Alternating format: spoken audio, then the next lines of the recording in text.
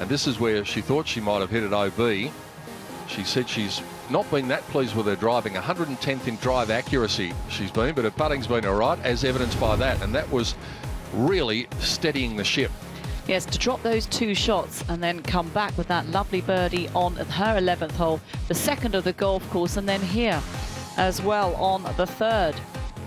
Feeding this beautifully up towards the hole.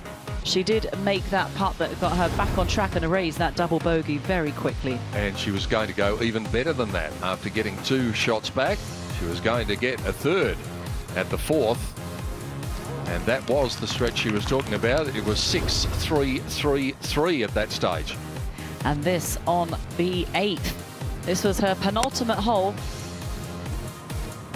That shortened follow through, punching it in. And that was a tremendous shot into a difficult pin.